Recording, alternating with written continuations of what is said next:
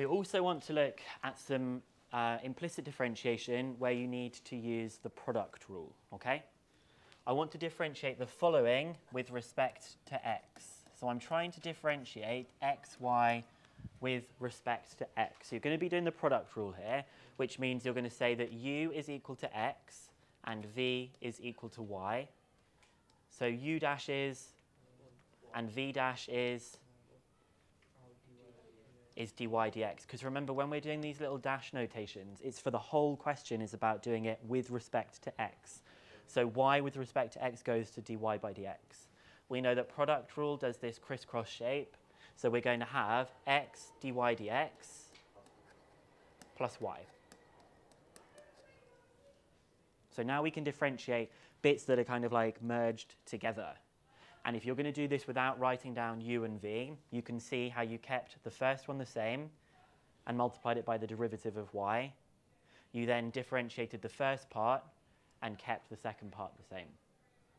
So you're going to start getting dy by dx's like popping up mid-question rather than just at the very beginning. And the reason it comes up at the very beginning is because you had y as the subject.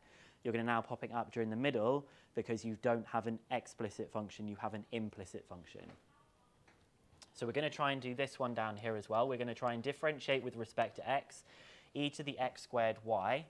So we're going to have u is e to the x squared and v, oh no, it's v. Let's not do that just yet because there's going to be a product rule involved in this, but I didn't really see that. The y is actually a part of the power, okay? So we've got e to the blah. E to the blah will differentiate to e to the blah multiplied by the derivative of blah.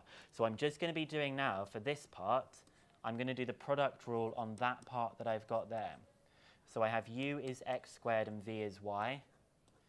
U dash is 2x, v dash is dy dx. So I'm going to have that crisscross pattern. So it's going to be x squared dy by dx plus 2xy. So that was a chain rule and a product rule combined together.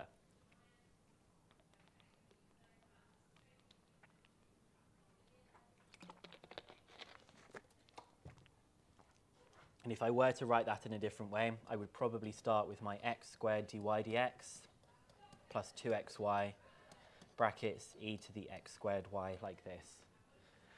So do you see how it's the same rules we've been doing before, but it's just starting to get more complex the more things that we add in. So this was a chain rule, but when you were doing the derivative of the blah part, we also required the product rule. The product rule also required implicit differentiation as well. So it's like rules layered upon rules layered upon rules there.